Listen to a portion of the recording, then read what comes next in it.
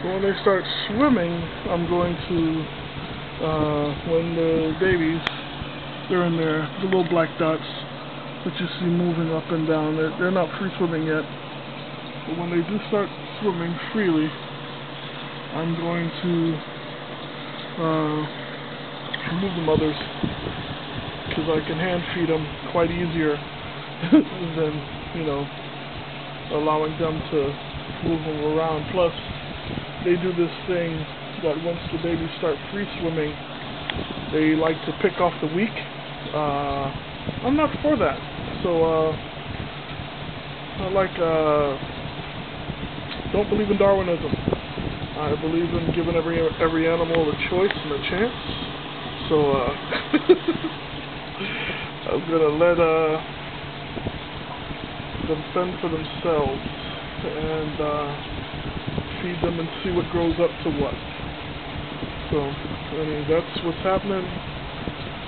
These are the convicts I covered with paper so that the rest of them can get a little bit of peace from me. If they see me, they tend to alter their mating behavior. And right now I'm trying to get the pink convicts to breed, that guy, to breed with the regular black females, so I can get more pinks. See the black female back there? She's all near the filter. But they've been beating each other up, and I don't want them to beat each other up, and I want them to actually just be more concentrated on breeding. So they're covered. The angelfish are covered also. These are all maps for directions to things I was going to. I covered it so that they can get in the mood. But periodically be able to look in on them.